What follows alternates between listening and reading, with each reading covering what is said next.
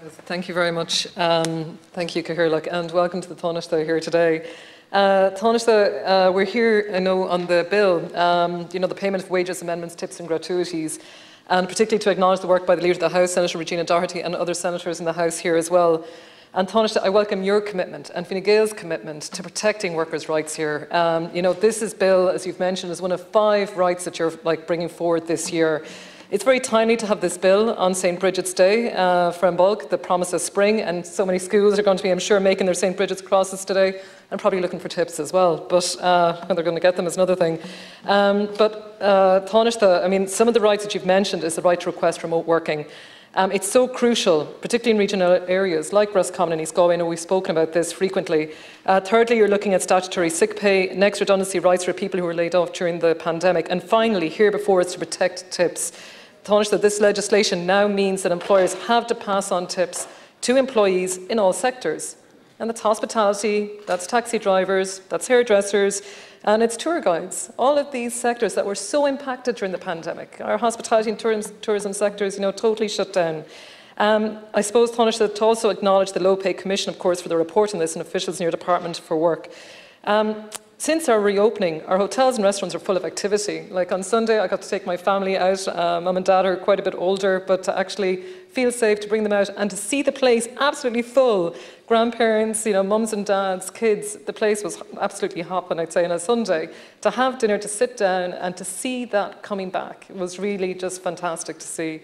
It is so important to us because it was something we did not have during lockdown. That time that we spent with family and friends, we didn't have it, it was gone.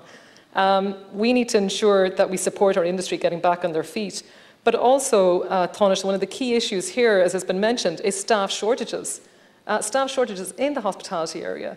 We need to look at how we're supporting apprenticeships, how we're going to encourage employers and, to take on apprentices. There's supports there, the €2,000 now for employers to take on an apprentice, and €1,000 if they keep them on after 6 months. In the West, we have Castlerea on Kishteen. It's a state-of-the-art food training centre for chefs and for all types of catering, and also in GMIT and in Limerick as well. Taoiseach, I suppose just to highlight that when the campaign, hopefully that has been done to promote this, will also highlight the centres of excellence in food training to encourage more people to take on apprentices, but also the centres of excellence in those areas. Taoiseach, as a student myself, I've worked in restaurants and pubs, and I know how important it was to have tips. I know how important it was as a student.